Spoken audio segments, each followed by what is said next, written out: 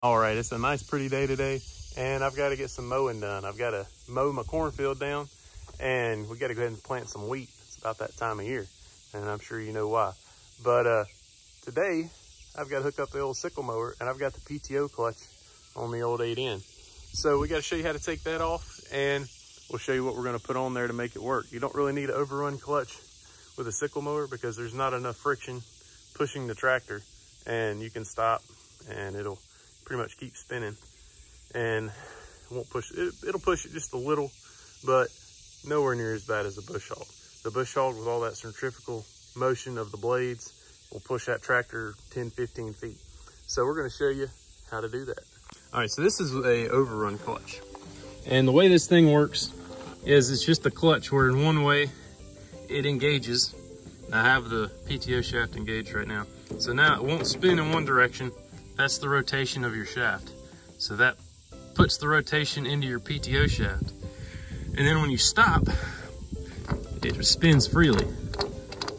So that way it will not push your tractor. And this one it's pretty old. It's been used and abused. I've had this thing for years. So pretty much what you gotta do is you're gonna have a couple tools. You're gonna have to have a hammer. Small, you don't have to have a big hammer, just a small hammer. You're knocking in a roll pin. You gotta have a punch and a 7/16 wrench. So what you gotta do now is you've got to take off these grease fittings right here. But this is where you access your roll pin. You gotta take them both out so you can drive that roll pin out.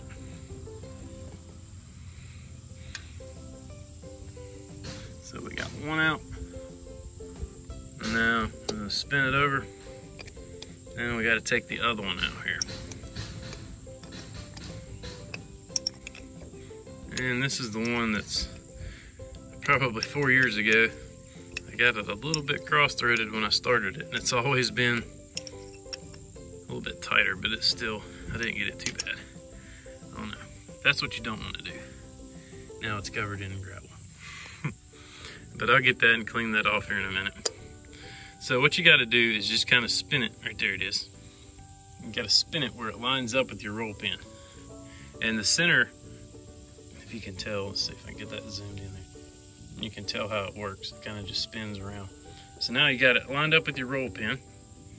You're going to take your punch. And I need to set my camera up here. All right. I think I got it set up there where you can see. But what we got to do now is take our little hammer. You don't need a big one. And you got to take that punch. And you're going to drive that roll pin right out the bottom. And now, show you what so now we've driven that punch right out the bottom here. So now it is free of the spines. And see, I had that thing getting greased. I greased the snot out of it before I used it last because I did a whole lot of bush hogging. So that roll pin goes through the center and holds the clutch onto the shaft. So now what I'm going to show you is how to install it. So from the start, you want to make sure you got some grease in there on your splines. And what you do now, try not to get grease everywhere, is you're going to lightly tap. It's real light, and it'll kind of self-line up. And you can feel it, it'll go right in that hole. So now what we got to do is we got to get our punch. And we got to keep hitting it just a little bit. All right, so what we have to do is we've got to countersink this punch, or the pin, the roll pin. And we're just gonna sink it in there a little bit, probably 1/4 of an inch. And you'll know when you're deep enough because it will not turn until you've got that roll pin in deep enough. But you gotta be careful, you don't wanna get it too, let me take this out of gear. You don't wanna get it in too far because then on the opposite side, it will come right through. So you just wanna get it in. Let's see, there we go, there's the other side.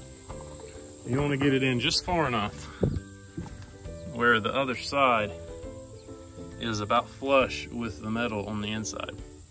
It's really hard to see down in there, but you don't want to get it in too deep because then it'll be hitting on this side, and you don't want to not get it in far enough. Pretty much whenever you feel it spinning, it's in far enough. But you want to check the other side because some roll pins I've used are, I don't know, 1/16 of an inch shorter, and you want to make sure it's kind of centered up, center mass in there.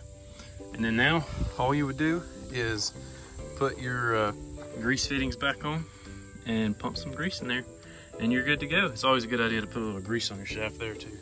So now I'm going to take this thing back off just the way I showed you, and we're going to install our little, I cannot remember for the life of me what that's called, original 8N size shaft, which is, I'll have to look it up, and I'll probably put it in the text, but I'll look it up and see. But this is a bigger size because that is the size of the original 8N shafts, and right at 1 inch.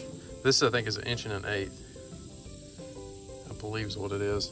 I can't remember, but pretty much it makes the size larger. And this is your common PTO shaft size, but these old 8Ns, they didn't come with that size. You can change out your PTO shafts, or get out in the tractor to a bigger size, but I have not went there yet because I still have to use the Overrun clutch anyway, so it's not really a big deal. But now we're gonna go ahead and take that back off and put this on. So I've got it lined up. I'm gonna take it off just the way I showed. I like to hold my hand down there so that thing doesn't go flying. Set that somewhere. So now, these are a little bit tricky. It's hard to see. Can I get it to focus in there? You can see the roll pin is down in there because it's only about 1/4 inch thick because it catches on one of the grooves right here, one of the splines. But you've got to knock that back out. That's the way I normally keep mine because I always have a hard time losing those pins. If you lose them, Lord help you trying to find one. Last time I lost one, I ended up just having to buy a whole new piece. So now all you're gonna do is you're gonna slide this right over. That's the end you wanna go in. I'm gonna just tap that in, start it ever so slightly. Oh. Nope, knock it back out. So this pin's been used a lot, so I'm just gonna take it completely out. A lot of times you can get them just kind of started in there before you beat it on, and it'll just kind of hold it in place, but it'll be just as easy because I can line up the holes. So now I'm just gonna slide it on and line the holes up.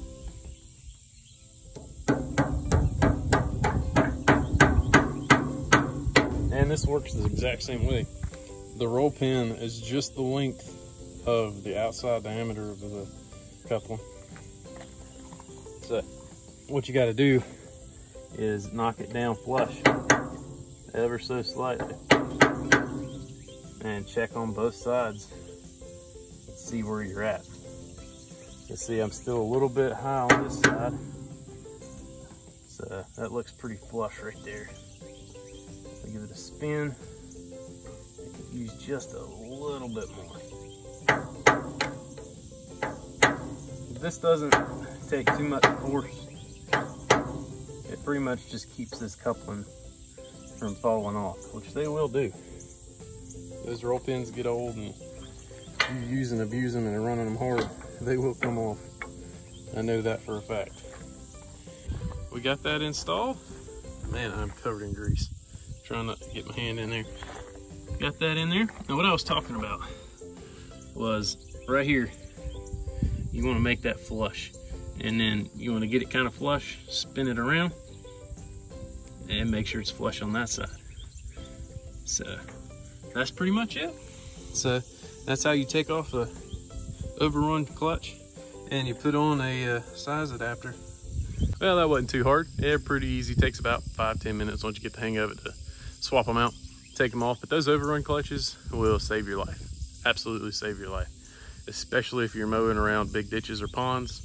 Over the years, I mow around the pond down here and I about went in. If before I even had an Overrun clutch or really knew much about them, I was mowing around there and kind of cut it close, and I went to hit the clutch and was hitting the brakes and nothing was happening, and my front tire just about went right in. It started going off, and thank the Lord it stopped right before I went in. But you got to be careful with the bush hog and an 8N, because it will hurt you and it'll tear your tractor up and everything. That Overrun clutch is very important. I can't stress it enough. When you're using a bush hog, if you're around anything that you can hit, you need it, and you need to invest in it. It is worth the money. They're only about, I haven't bought one in years, but I think they're about 70 bucks. And you can get them from Tractor Supply. I think Agri Supply sells them. But you definitely want to look into getting one, because it'll save your life, 100%. So I appreciate everybody watching. Hope this helps somebody out that doesn't know how to put those on. And please subscribe. Thank you so much for all those who already have. I'm really hoping we can get this thing going. We're up to, I checked this morning, 112 subscribers, which is awesome. And let me know what you want to see. I've been trying to just kind of feel it out. I'm going through all my videos, looking at the views, and just trying to see what everybody's into.